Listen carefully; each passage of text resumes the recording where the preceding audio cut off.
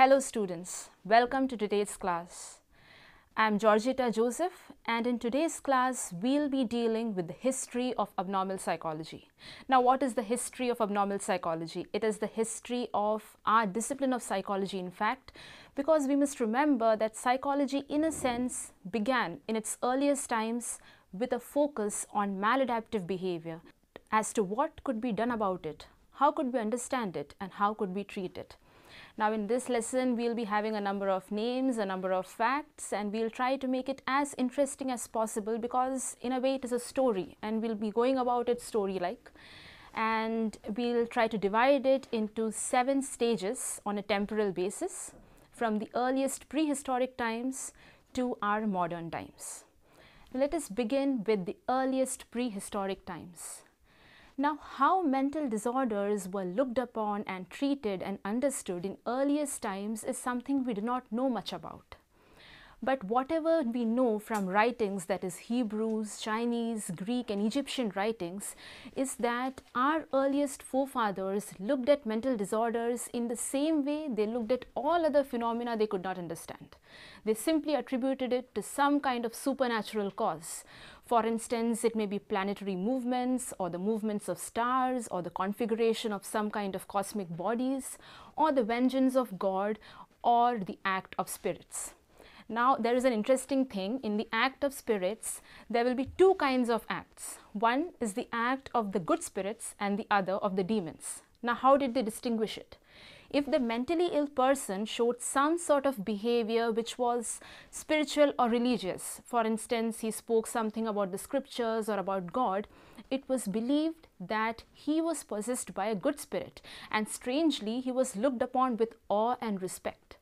On the other hand, if he became hyperactive, aggressive, or used abusive language, or behaved in ways that were devoid of social norms, then they decided that he was possessed by a demon. Now, what was the treatment for such kind of demonic possessions? The primary treatment was exorcism. Exorcism meaning casting the devil out of the possessed person. Now, there were a number of exorcistic techniques that were used. This included magic, incantation, prayers, and even inhuman techniques such as flogging the person, starving the person, throwing him into hot or cold water, and such other kinds of inhuman treatment. The basic aim of exorcism was to make the person's body an inhabitable place for the devil and to harass the devil out of the person's body. Now, along with such kind of inhuman treatments, there were also some humane treatments, for instance, praying for the person in the community and allowing the person to go home and rest and so on. But what we must remember is that such treatments were very few. Now, another major treatment in prehistoric times was trephination. Now, what is trephination? Trephination involved drilling a hole into the skull of the possessed or mentally ill individual, who was believed to be possessed, in fact. Now, why was this hole drilled? There were 2 reasons for it. The first was to reduce the pressure on the brain. Our forefathers felt that if the pressure was reduced, the person would feel better. The second was to create an escape route or a window for the devil to go out of the person's head. So, these were the 2 basic purposes of trephination. And skulls which have been excavated from prehistoric times show that quite a number of mentally ill individuals were treated in this way. And there is another factor which is surprising, that many of these individuals actually survived this primitive treatment because there is healing which can be seen around the trephined skull. You can have a look at the picture which shows a trephined skull, and in many of the cases there is healing which indicates that the person actually survived. Whether he was cured or not is another question altogether. Now we have completed the first stage in the history of abnormal psychology. We are going on to the next stage, and this involves early Greek and Roman thought. Now, the evolution of a naturalistic approach towards understanding mental disorders, that mental disorders were not caused by supernatural causes but had natural causes. This understanding can be traced back in the earliest times to ancient Greece.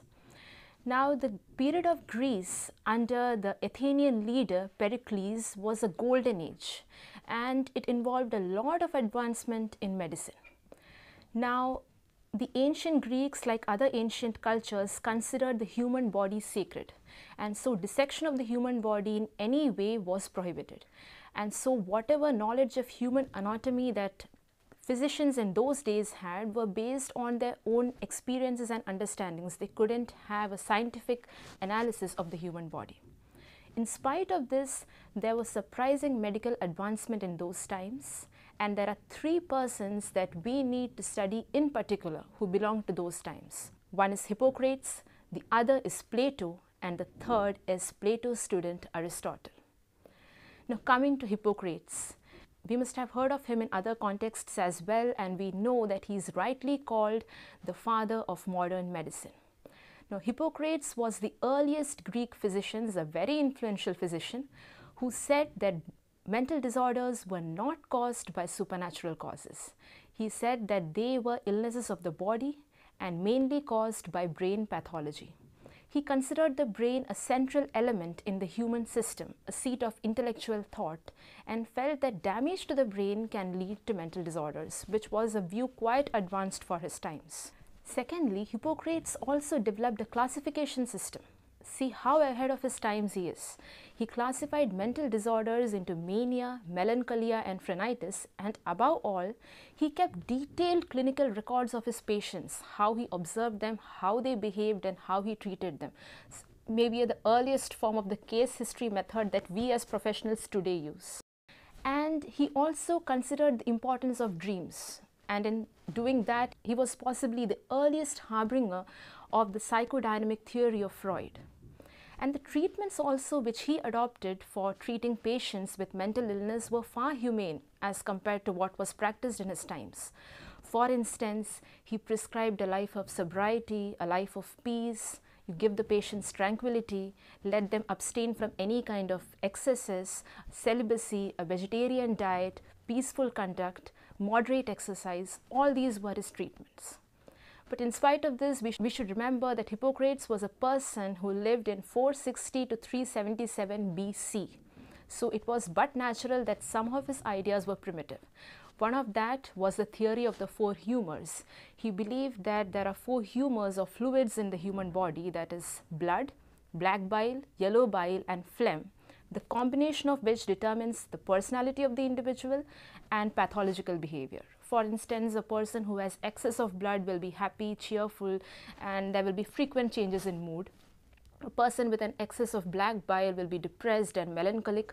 A person with an excess of yellow bile will be quite irritable or choleric. And a person with an excess of phlegm will be sluggish, indifferent, and isolated himself. Now, this was a primitive theory, but as I said, we should understand the age in which Hippocrates lived. Secondly, he also recommended bleeding for balancing the fluid content of the body and treating people with mental disorders, which was also a primitive technique. And thirdly, he believed that certain diseases such as hysteria were limited primarily to women, and because he did not have much knowledge about human anatomy, he believed that hysteria was caused by the uterus traveling to the different parts of the body yearning for a child, and so he prescribed that marriage was the best medicine for it. So we see that certain ideas of Hippocrates no doubt are primitive, but we must remember that for his emphasis on brain pathology, for his humane treatments of mental disorders, for his classification and recording of mental disorders, for his understanding of the importance of dreams, we should understand that for all this, Hippocrates was a man who lived in prehistoric times, but whose thoughts were essentially in most ways of our times. Now, the second Greek philosopher we need to understand in detail is Plato. Now, Plato understood and emphasized that there were differences among individuals with regard to behavior and intellectual abilities. In his book, The Republic, he said that certain criminals who had committed criminal acts should not be punished in the way other criminals are punished, because they are in fact mentally unstable. And because they are mentally unstable, they are not responsible for what they are doing. He also believed that mentally ill patients should be provided some kind of a hospital care, even a community care, which is a very modern philosophy we are dealing today in community psychology. Remember, he spoke of that in those times. He also understood the importance of socio-cultural factors in mental illness. Today we are trying to put forward those factors and urging that the DSM includes it, and he knew it at those times. And despite his modern views, Plato also was primitive in a sense that he believed that at least one part of the causation of mental disorders was divine or supernatural. A third influential figure is Plato's student Aristotle. Aristotle mainly followed the Hippocratic theory of the humors.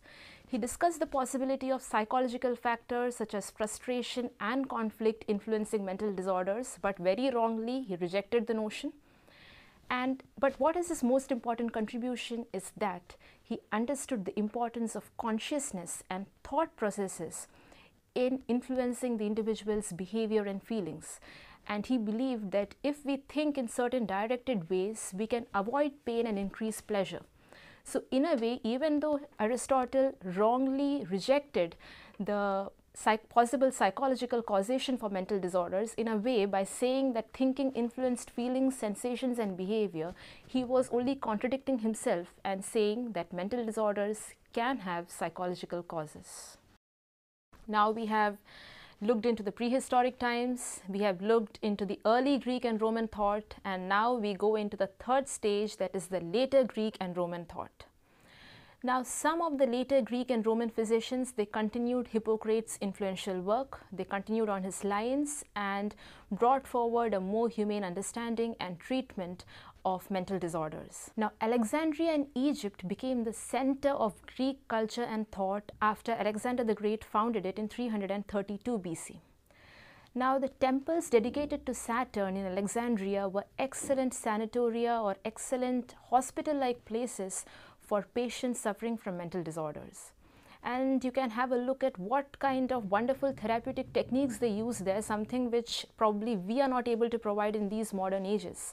The patients were provided with parties, music, dances, they could walk along the gardens, the temple gardens, they could row along the river Nile, they had musical concerts, they had therapeutic techniques such as hydrotherapy, warm massages, and all sorts of comfortable treatment. The main aim was to make the patient feel comfortable. Of course, certain undesirable practices such as starving the patient or bleeding or purging were followed, but the main focus was to make the patient comfortable. Now, one of the influential Greek physicians of this time and the person we will be dealing with in this period in detail was Galen. Now, Galen was a Greek physician who practiced in Rome. As such, he did not contribute much to a greater understanding and treatment of mental disorders on a clinical basis, but he provided a great deal of impetus to understanding human anatomy. For instance, he was the first person to reveal that the human arteries did not contain air, but rather they contained blood. But this led to an increase in the unfortunate practice of bleeding. Of course, Galen must not have foreseen it and could not have understood the implications of it. Then another thing that Galen did was he took a scientific approach towards mental disorders, and he did something Aristotle had rejected. He classified the causes of mental disorders into both physical categories and psychological categories. If we have a look at the possible causes that he explained, it was adolescence, the changes and the turmoil of adolescence, menstrual changes, losses such as financial or economic losses, fear, injuries to the head, disappointment in love. All these factors are factors which we still accept as causes of mental disorder.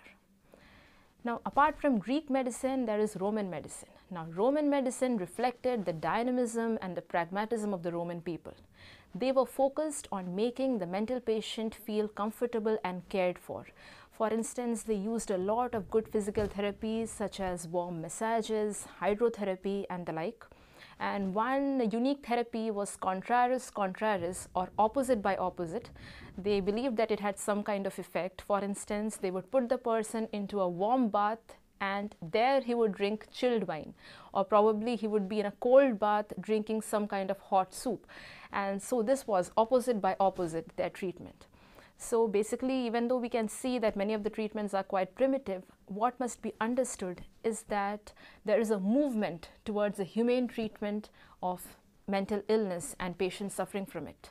But again, the later Greek and Roman thought is probably the end. It marks the end of this kind of positive thinking regarding mental behavior, because after that we are going into the dark ages or the Middle Ages, and during these Middle Ages all this progress which had happened among the Greeks and Romans, it got shut down, and in fact it regressed back into the primitive times. Now we come to the dark ages in the history of abnormal psychology, the Middle Ages, and we'll be dealing with the Middle Ages in two sections. Firstly, we'll deal from 500 to 1500 AD, and then the Renaissance and through the 16th and 18th centuries. Now coming to the first part, the Middle Ages from 500 to 1500 AD.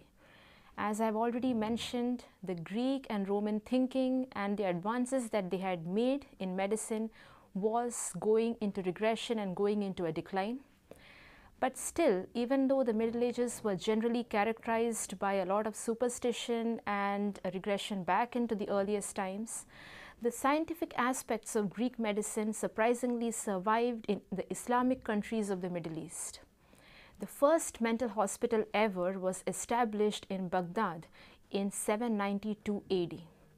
And another person we need to understand in detail is the Persian physician Avicenna. He is one of the most influential physicians of his time, was known as the Prince of Physicians, and also wrote the Canon of Medicine, which is in fact till today one of the most widely read medical works ever. Now, Avicenna frequently referred to a number of mental disorders such as hysteria, epilepsy, manic depression, and depressive disorders. And he also took a unique approach towards the treatment of mental disorders. For instance, there is a small incident where Avicenna approaches a prince who feels that he is in fact a cow for slaughter, and he keeps on demanding that they take him and slaughter him and make a feast out of his flesh. And since the courtiers and everyone refuses, the prince stops eating. He wants himself to be killed. And for Avicenna, look at him, he knows that the first thing to do is to restore the prince to his normal health. And so he approaches the prince, he accepts that he is a cow, he says, "Where is the cow? Bring him to me."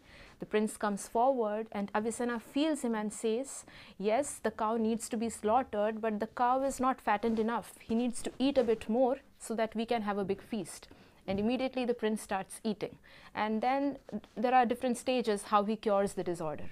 So have a look at the kind of unique approach Avicenna takes, what is more important and how to deal with each situation. Now, apart from this advance in Islamic medicine, the rest of the Middle Ages in Europe were mainly characterized by ritualism and supernaturalism and demonology.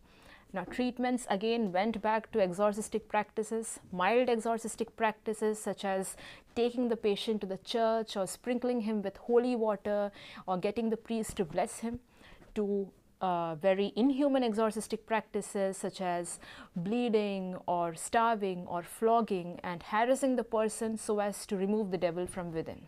Now, one thing we need to understand, or something you must have already seen in the history of abnormal behavior, is that in each period there is a lot of primitive thinking and there is progressive thinking as well. And so also in the Middle Ages, which were generally the Dark Ages. But there is a glimmer of hope, because when we check English legal records, we see that they had recorded common sense explanations for people suffering from mental disorders. For instance, that either the person has an excessive fear of his father or some parental figure, that is why he is behaving in this way, or he had some kind of head injury because of which he has developed this disorder, and so on. And also there are small evidences which indicate that mental illnesses were treated just like physical illnesses, as an illness in the first place rather than as a demonic possession. Because in the paintings of ancient churches, we can see saints, Catholic saints, healing the mentally ill along with people suffering from other illnesses such as the lame, the blind and the sick. So we can see that at least in certain cases they were treated on par with other sick people. Now, there are two major features of this period, two interesting features of the Middle Ages, that is mass madness and lycanthropy. First, we'll deal with mass madness. During the latter half of the Middle Ages, there was this phenomenon in Europe where whole groups of people started getting mad or started behaving in an insane way together. For instance, there were manias of dancing, ranting, raving and convulsions happening to groups of people simultaneously. One of the earliest records of this was in 13th century Italy, and there it was referred to as tarantism. And people believed that groups of people were behaving in this way because they had been bitten by the tarantula or the wolf spider. And when it spread to Germany, that is later, it was referred to as Saint Vitus's dance. And there was a lot of mania, dancing, ranting, raving that suddenly happened among groups of people. Now, what was the secret behind this phenomenon of mass madness? There are two possible reasons. Firstly, all this kind of dancing, ranting, raving and all these mysterious practices were in fact parts of orgiastic rites to please the Greek god Dionysus. Now, when Christianity came into focus, all these rites were banned and the focus was on the practice of Christianity. But even though these rites were banned and considered a sin, it was kept alive as a part of culture, not as a part of religion, but as a part of the person's culture. And there were secret gatherings where these practices were performed. Now, just to protect themselves from the blame of sin, people started saying that all this behavior can be attributed to some kind of madness or some kind of spider bite or some kind of Saint Vitus's dance, whereas this was in fact a cultural practice. And a second reason which we can see for mass madness is something different. Although mass madness continued up to the 17th century, it peaked in the 14th and 15th century. Now, why did it peak is a question that researchers ask, because this was also a period characterized by a lot of social upheaval, a lot of oppression, there were famines, there were plagues. In fact, the plague of Black Death happened during this time, and such a lot of people died that almost 50% of the European population died during this plague.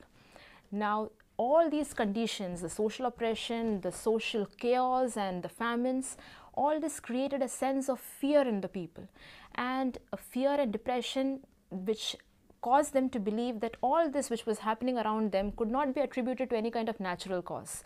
They felt it must be the revenge of God or the vengeance or some kind of punishment, and it is beyond them to control it. So possibly the expression of a communal sense of depression and anxiety were these mass madness forms, some kind of escape where either to please the supernatural forces or to express their anxiety, they behaved in these ways. Now, another innovative mental illness that was seen during that time, if you can call it so, was lycanthropy, where the person believed that he was a wolf. Although he looked like a human being, he was a wolf, and they began to imitate the activities of the wolf. In fact, one record shows that there was a person who told his captors or whoever were taking charge of him that he was a wolf, and his skin was smooth on the outside just because all the hair was on the inside. And look at the treatment that was done. His extremities were cut off, that is, his hands and legs were cut off, and naturally the person died uncured. Now, in the Middle Ages, we have first seen how the Greek and Roman thought persisted in terms of the progress made in Islamic countries and the Islamic physician Avicenna. Then we saw how there was slight improvements and slight positive factors seen in English legal records. Then we had an understanding of two important phenomena, mass madness and lycanthropy, and now we come to another stage within the Middle Ages, which is a very long period. There are two prominent figures during this time. One is Martin Luther and one is Paracelsus, and both their ideas contradict each other. Now, Martin Luther, as we know, was the leader of the Reformation who brought forward the Protestant sect within Christianity and was known for his enlightened views. But strangely enough, he believed that mental disorders were caused by the possession of demons, which is quite unfortunate because for all his other progressive ideas, this was a very primitive idea. The other person in this time is Paracelsus, a Swiss physician who held views directly opposite to that of Martin Luther. He in fact emphasized that mental disorders were like any other illness. They were not caused by any kind of demonic possession or any kind of supernatural factors, and hence should not be treated as such. He opposed all kinds of exorcistic and other similar practices. And another thing was that he was another harbinger of the psychodynamic concept, because he saw mental disorders as some kind of conflict between our instinctual and our spiritual forces, what we feel, our base primary instincts and higher levels of spirituality. Now, if you think closely, doesn't it look like the Freudian notion of the conflict between the id and the superego? Because the id is our instinctual force and the superego is our moral or higher spiritual force. So in a way, Paracelsus was talking about the same thing centuries before Freud did. And another thing that Paracelsus did was introduce the concept of body magnetism, which later came to be known as hypnosis in the times of Freud, Breuer and others.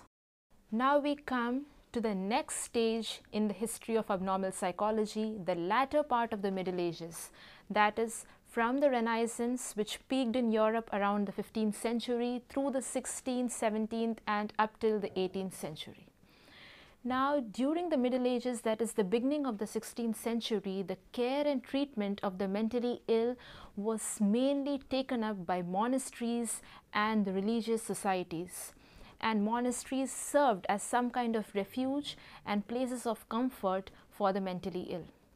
Now, there were two kinds of treatments followed. A majority of the treatments were more or less humane, because even if they included exorcistic practices, it included something like visits to holy places, touching relics or some kind of material from the saints, or the breath and the spittle of priests, laying of hands or blessing by the priests, use of holy water, holy oil and so on, which were influenced by Christian practices.